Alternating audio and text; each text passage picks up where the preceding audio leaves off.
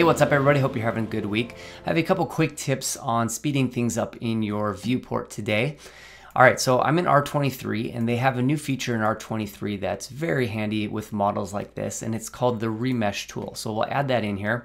And I have this bust model, and this is from a website called My Mini Factory, and they have a ton of free models on here. And they come in pretty high poly like this. This isn't too bad, but it's pretty high.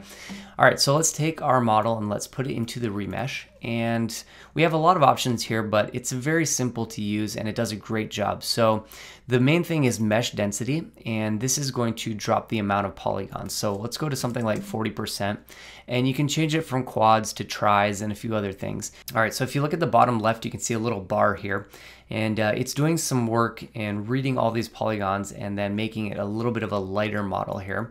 So this has 40% less polygons, and if we click on the original high res, you can see what it looked like, and then if you click on the remesh, you can see what it looks like afterwards. All right, so this is looking really good. Let's drag the high res out of there and turn it off. And on the remesh, let's hit C, and that's going to make it editable. And we'll call this one our medium resolution. We'll duplicate that, and I'm going to make one more. So we'll go back to our remesh and drag this one in there. And we're going to drop this one way, way down, maybe 10%.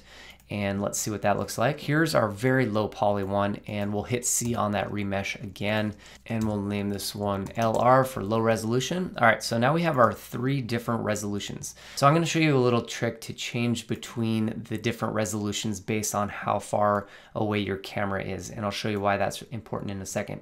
All right, so under the same menu, there is this thing called LOD, and this is level of detail. And this is a really, really cool thing. If we take all these 3, the different versions, and we drag and drop them into the LOD.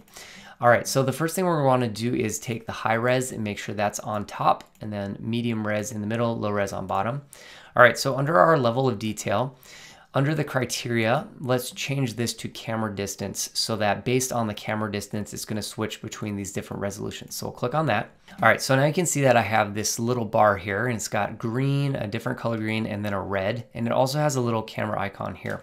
Now, if I move the camera out, you'll see that it'll click into a different resolution at a certain point, and if I zoom in, it clicks into medium resolution and then to high resolution as my camera gets closer. And you can see that camera icon right here moving across as I zoom in. So if we want this to click into the higher resolution right here, we can just move this to the camera, and that will be the point where it clicks into high resolution. This is used in gaming a lot, where you might have, say this is a tree and there's thousands of trees. The ones in the background, you don't want to be eating up all of your memory and have a lot of high polygon objects. But the ones that are getting closer to the camera, you want them to be higher and higher resolution so that they become hero objects. All right, so that is the level of detail and also the remesher, and a handy little technique that's going to save you a lot of render time and also make it easier to navigate in your viewport. Hope you guys found that useful. Thanks for checking out the Pixel Lab. We'll talk to you next time. Ciao.